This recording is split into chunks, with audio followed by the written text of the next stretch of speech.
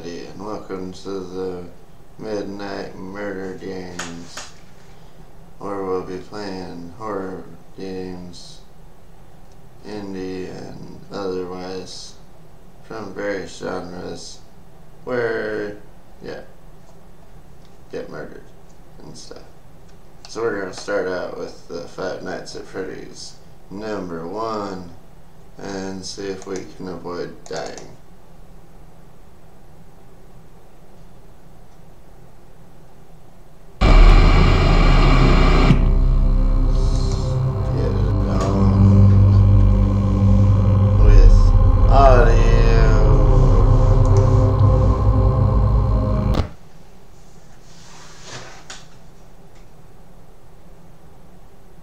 Loading. Stream is loading.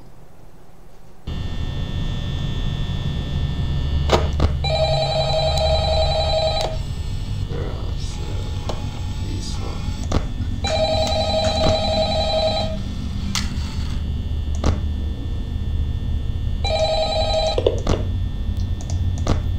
Hello? Hello? I wanted to record a message for you to help you get settled in on your first night. I actually worked in that office before you. I'm finishing up my last week now, as a matter of fact, so I know it can be a bit overwhelming, but I'm here to tell you there's nothing to worry about. You'll be fine. So let's just focus on getting you through your first week, okay? Let's see. First, there's an introductory greeting from the company that I'm supposed to read. It's kind of a legal thing, you know. Welcome to Freddy Fazbear's Pizza, a magical place for kids and grown-ups alike, where fantasy and fun come to life. Fazbear Entertainment is not responsible for damage to property or person. Upon discovering that damage or death has occurred, a missing person report will be filed within 90 days or as soon as property and premises have been thoroughly cleaned and bleached and the carpets have been replaced. Blah, blah, blah. Now, that might sound bad, I know, but there's really nothing to worry about. Nothing. The animatronic characters here do get a bit quirky at night, but do I blame them? No. If I were forced to sing those same stupid songs for 20 years and I never got a bath, I'd probably be a bit irritable at night too. So remember, these characters hold a special place in the hearts of children and we need to show them a little respect, right? Okay. So just be aware, the characters do tend to wander a bit. They're left in some kind of free roaming mode at night. Something about their servos locking up if they get turned off for too long. They used to be allowed to walk around during the day too, but then there was the bite of 87. The bites. Yeah. It's amazing that the human body can live without the frontal lobe, you know? Now concerning your safety, the only real risk to you as a night watchman here, if any, is the fact that these characters, if they happen to see you after hours, probably won't recognize you as a person. They'll most likely see you as a metal endoskeleton without its costume on. Now, since that's against the rules here at Freddy Fazbear's Pizza, they'll probably try to forcefully stuff you inside a Freddy Fazbear suit. Now, that wouldn't be so bad if the suits themselves weren't filled with cross beams, wired, and animatronic devices, especially around the facial area. So you can imagine how having your head forcefully pressed inside one of those could cause a bit of discomfort and death. The only parts of you that would likely see the light of day again would be your eyeballs and teeth that pop out the front of the mask. Yeah, they don't tell you these things when you sign up. But hey, first station of the breeze. I'll chat with you tomorrow. Check those cameras and remember to close the doors only if absolutely necessary. Gotta conserve power. Alright, good night.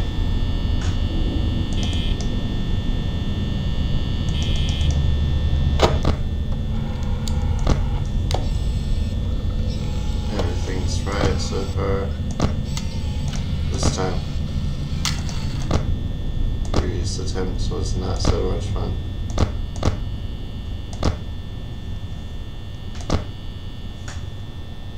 About as much fun as looks like Bonnie's having here.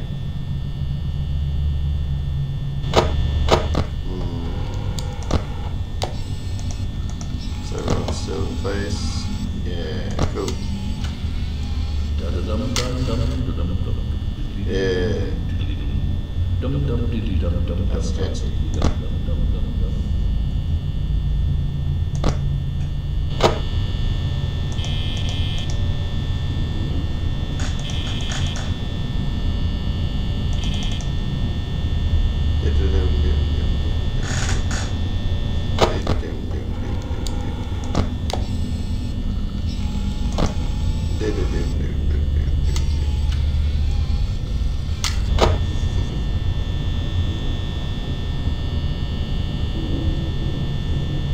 Those teeth.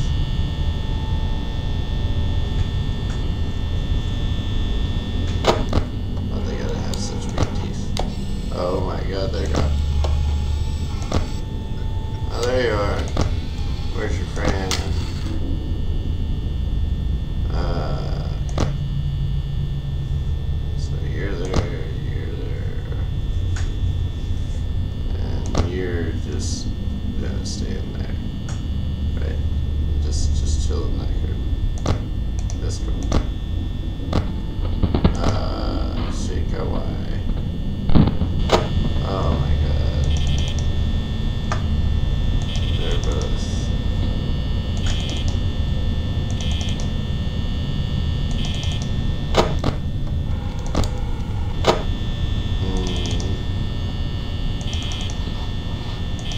Someone's in the kitchen playing with the pots and pans.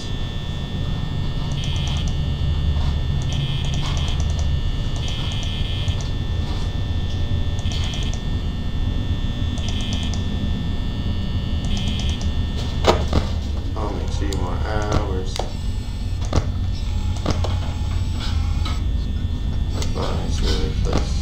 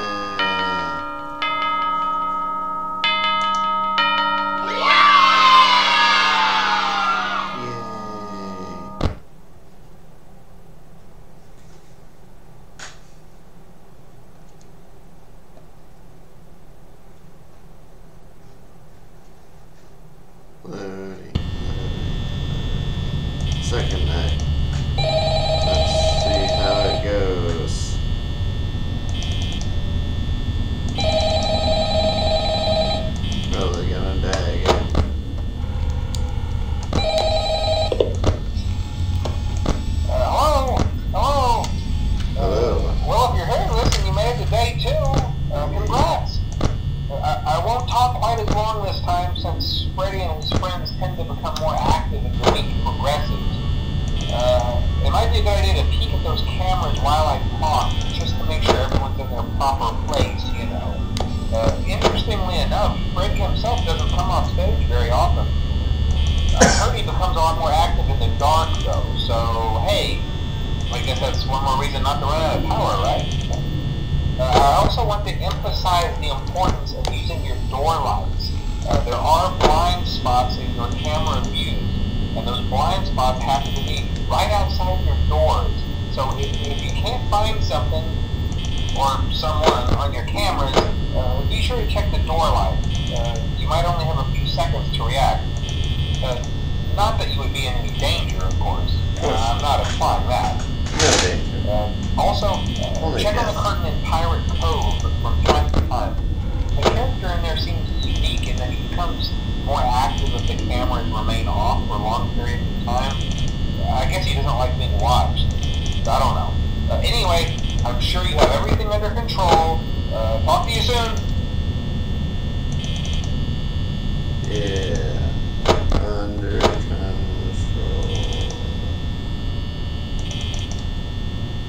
Bunch of homicidal robots. That's cool.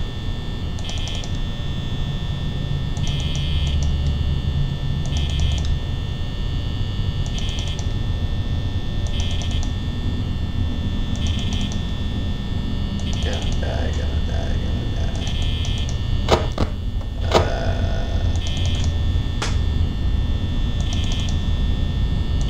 He doesn't seem to want to come out this time, which is nice. That kind of sucked.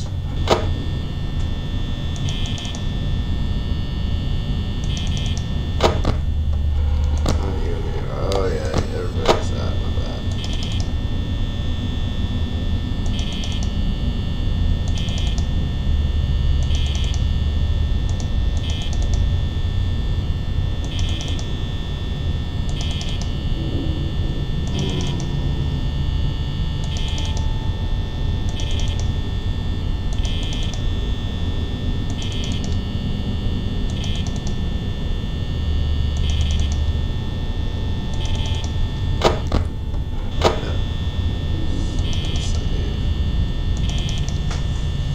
Still good for now.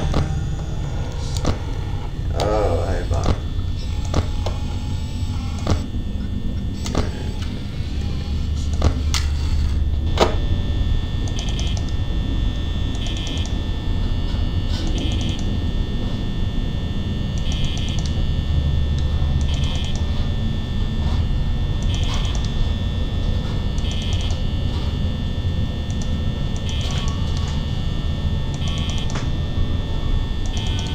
I hear you throwing all those dishes around.